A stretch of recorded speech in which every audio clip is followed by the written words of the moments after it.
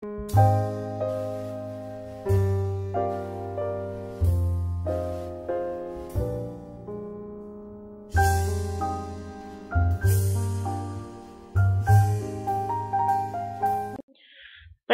Exercise 1. Geometry and Measurement. The objective of this practical exercise, at the end of the lesson, students will be able to first, constructing a rectangle, second, measuring length, area and angles, and third, find the perimeter of rectangle. First of all, we need to open new Geogebra file. Before we construct a rectangle, we need to hide this algebra window, input bar, and coordinate axis. So, we select View tool and untick on axis to hide the coordinate axis. And we select View tool again, untick on Algebra view to hide the algebra view.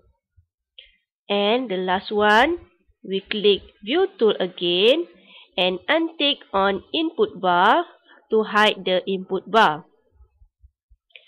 Next, we want to change the labeling setting to the new points only. So, we select Options tool, click on Labeling and choose New Points Only. Now, we will learn how to construct a rectangle. First, we select Segment between 2 points tool and we draw segment AB. Next, we want to add a perpendicular line to segment AB through point B. So we select Perpendicular Line tool and next we click on point B first and then we click on segment AB. And as we can see, a perpendicular line appear. So next, we select New Point tool and click on the perpendicular that we draw just now to insert new point C here. Next, we want to draw a parallel line to segment AB through point C.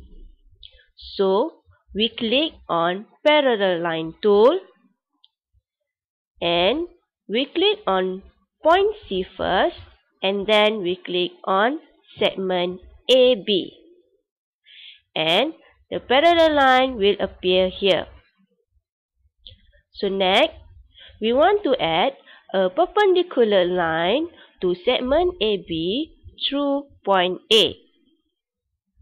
So, we select Perpendicular Line tool.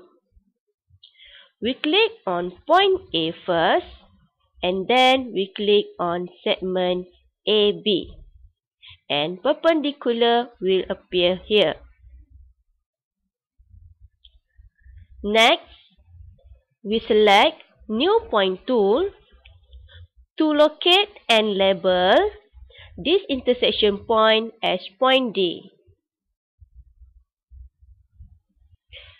Now, we are going to produce a rectangle.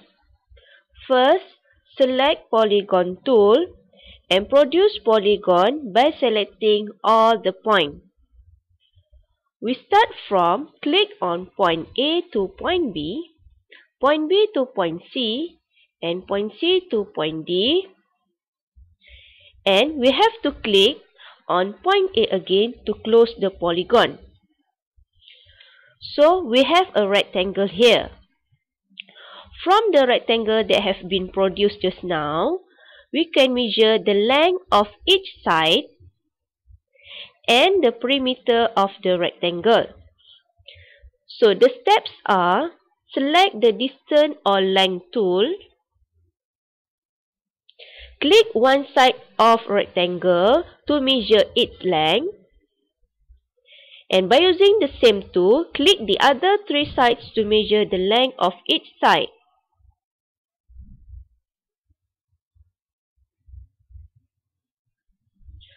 So now as we can see, we have the length for line A to B, B to C, C to D, and D to A. Now, by using the same tool again, distance or length tool, click on the rectangle to measure the perimeter of ABCD. And as we can see, the perimeter here is equals to 29.36. After we measure the length and the perimeter of the rectangle, so now we want to measure the area of the rectangle. First, we select on area tool and click on the rectangle. And we get the area of ABCD is equal to 48.77. So lastly, we are going to measure all the angles. The steps are, we select on angle tool and we click on line AD and line AB. So as we can see, the angle for point A is equals to 90 degree. So then we continue to measure all the angle for point B, point C, and point D. By using the same tool again, we click on line AB and line BC to get the angle for point B. And we click on line BC and line CD to get the angle for point C. And the last one, we click on line CD and line AD to get the angle for point D. After we measure all the angles, don't forget to save this file. Click on File, select Save As, name it as PE1 and click on button Save.